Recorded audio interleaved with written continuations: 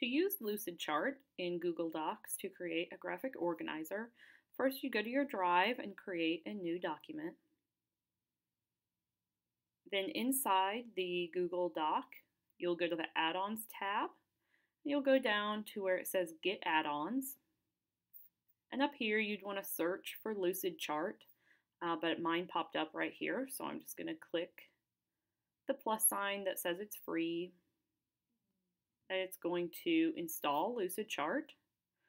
You can click here to learn more, but I'm going to kind of give you a little walkthrough right now.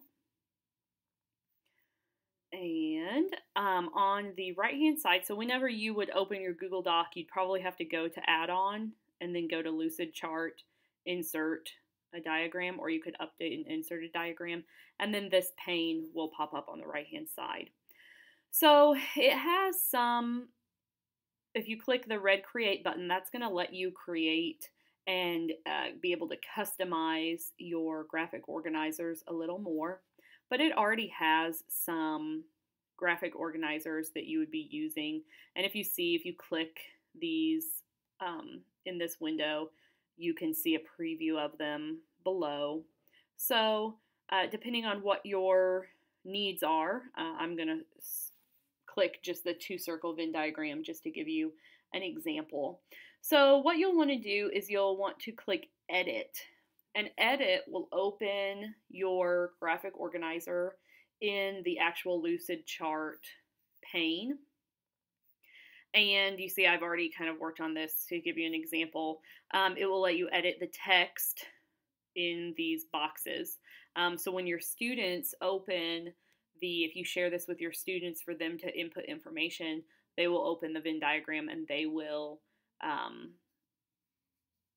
to click Edit to be able to get here so that they can write in the different windows so that they can actually put information. From this window, you can also do editing. You could change the color of the circles or the bubbles in your flowchart or whatever type of graphic organizer you're using.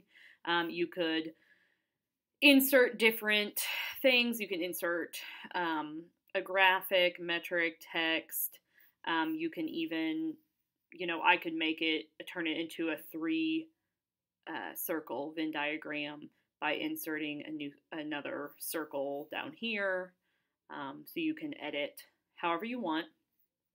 And then you're going to, you can click Save and Close. And then you notice my Google Doc here is still blank.